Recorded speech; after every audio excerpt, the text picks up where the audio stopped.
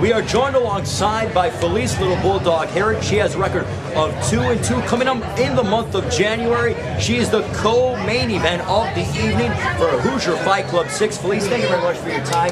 Tell us about your fight coming up. You're taking on a fighter from Team Quest. I am. I'm actually fighting a fighter from Team Quest, Leah Melanchuk. I don't know if that's how you pronounce her name.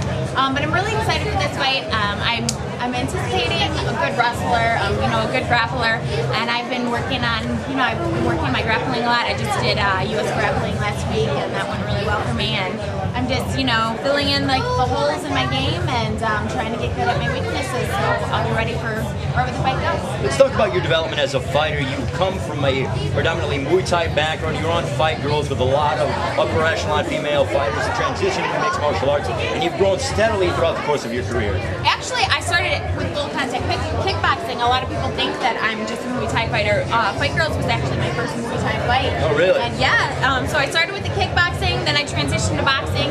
Then from Fight Girls, I transitioned to MMA, and then when I hosted the TV show Combat Wire, I was exposed to the mixed martial arts, the MMA, and then I started doing the jiu-jitsu and the grappling, and I really tried to become a really well-rounded fighter. I have so many, different fighting styles, different backgrounds, and right now I just want to be like the George St. Pierre of female MMA. I see. Well, you're certainly going along that route.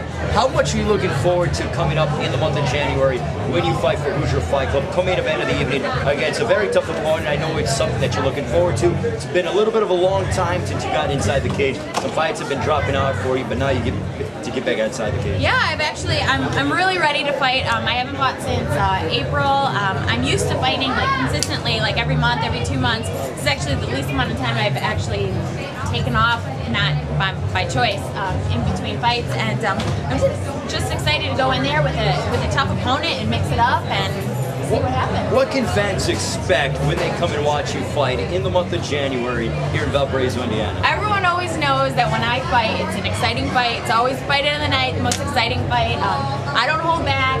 I always put on a show. I'm relentless in there. And now that I'm getting really good training in and just, working on all aspects of the game, I don't feel like I'm going to be like, what do I do? I'm ready now.